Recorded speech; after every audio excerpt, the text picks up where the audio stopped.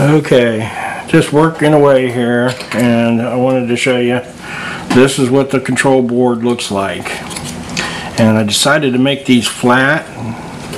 I was twisting them together similar to this, which works, and you can do it this way, but this spacer here, I made it smaller and I made it flatter, and it's easier to solder by doing it this way.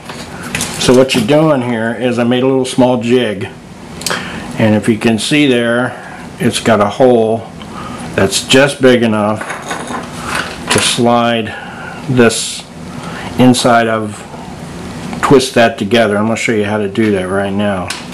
So when you get your diodes, they usually come like this. It makes it a lot easier. I cut them into 6 each. So I'll peel the bottom off of it, and try not to bend them all up like that. And you pull the bottom off like that, you slide this in, and you can see how they fit in there like that. I kind of bend it up a little bit, but it really doesn't matter. You put it in like that, and then what you do is you're going to put those together. You're not going to twist them because you don't want it to be larger than the size of the diode. You want it to lay flat. So you're just squeezing them together like that, and then what I've been doing is taking a small piece of solder like this, holding it here, and then just twisting it like this.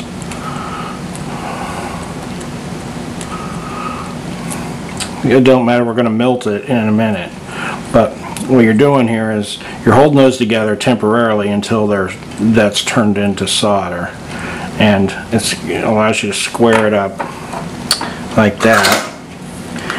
And then when you take your soldering gun, you're just heating this up, and you're able to just go straight down like that and come up with a nice even flow of the solder. And then you do that on the other side, and you end up with this. And this is the way I'm doing all these now. It's easier, it makes it easier when you go to solder these on. They're not sticking up similar to these.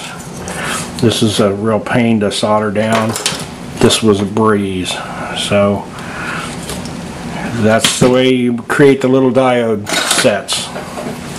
So the other thing here is that what I'm doing here is taking these strips like this, and those are a little more expensive than you can get them online for, but that's local. So and what you need is you need 10. You need 3, 6, 9 for the chips, and then 1 for this bottom connector. And you want to do it that way because you're going to be able to change out the resistance pack and add a variac, a rheostat. If you would like to run a test on it, you could add a rheostat right here, and that would allow you to run that coil and adjust the resistance level like a Bedini circuit. When it's on the large motor, you're going to use a variac to control the voltage, and you want all your resistance to be equal at that stage. But basically, we're cutting out these little holes, and then we're gluing those together like this. So you can see I'm using the chip as a holder. So basically I put it together like this, and I'm putting these sets together, and then putting the diode across the bottom like this, and then I can basically put this thing together fairly quickly by pre-staging these parts. So I took these and cut them on a bandsaw, and then I ground the side off. As you can see, you don't want it sticking up real big there. You know, you want it as flush as possible, or else your chips aren't going to fit in there that easy. So that's what's on the agenda. I hope to get these coils finished, and then everything else should go fairly quickly. This is just a progress update for the large and small box motor. This is Technomancer for 0 Point Fuel signing out.